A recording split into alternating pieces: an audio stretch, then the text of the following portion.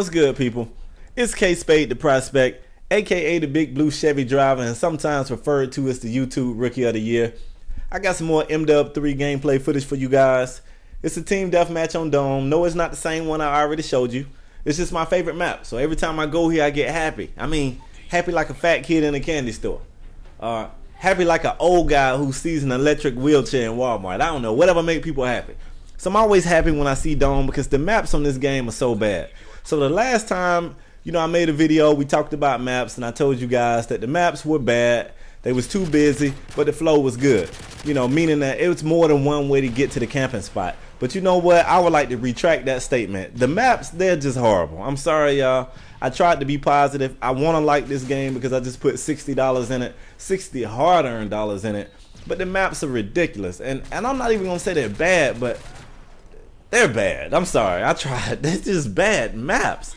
So, I mean, you cannot have maps that have numerous buildings with windows that can watch 3 directions. Because what's happening, what we're seeing a lot of, is whole teams holding down buildings. Put a guy in this window, a guy in this window, a guy in this window, get a guy to watch the door, set a claymore, throw a bouncing Betty on the floor, get an assassin pro kid to sit across the street. And that's the whole, that's a whole match. That's ridiculous. I don't even think, come on, man. What's so frustrating about it is I keep thinking back to that, pre-release trailer with that one guy saying, we're taking it back to the gunfight. No, sir, we're nowhere near a gunfight.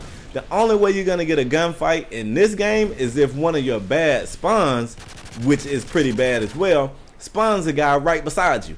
You're going to scare the shit out of each other. You're both going to pull your guns out. That's the only way you're going to get a gunfight. Trust me. So it's only about 3 maps that I like on this game. I'm not even going to say that. It's 3 maps on this game that allow me to be me, that play like I play. I don't know why this kid keeps going back up there. I don't know if he lost his car keys or what, but that's his favorite spot. So I like Dome, I like Mission, and it's another map, but I don't know the name of it. So at any rate, those maps allow me to be me. So when I was looking for, a game to upload for you guys tonight, I'm going through, and I label my games out kind of weird stuff. So I see 25 and 2. So I'm like, 25 and 2 sounds pretty good. Let's throw this up.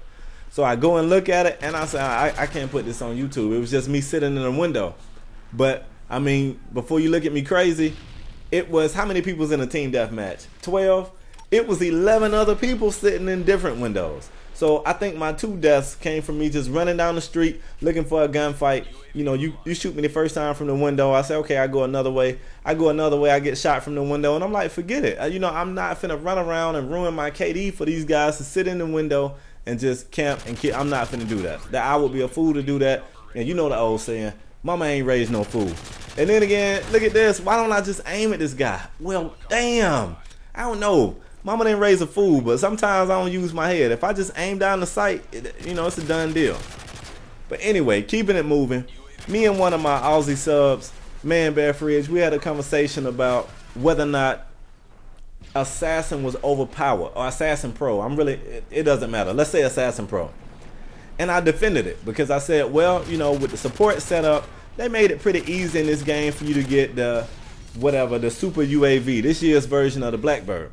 But what I didn't know at the time that I've learned now is for some odd reason that thing doesn't stay up long. A regular UAV stays up longer than this thing. And why am I putting the Predator over here? Okay, that's a whole nother story. So now I gotta go back on that, and I gotta say, honestly, I don't want to say it, but Assassin Pro, it is overpowered. The things that made Black Ops not fun to me was with stopping power gone, everybody went, oh my God, hold on. Uno, dos, tres, I just turned to the Spanish count. I jump out the door with a P90, shoot 3 people, and I don't think anybody even saw me. What is really going on? Okay, anyway, back to the Predator. No, I thought I had another Predator, but I don't. This is something even major, but I never get to shoot it. But anyway, before this video ends, let me end my thought. Assassin Pro is making this Ghost in Black Ops, and the bad hit detection here is making the bad hit detection in Black Ops. So yeah, I'm gonna end it. My verdict is Assassin Pro is overpowered. I'm out, y'all. Peace.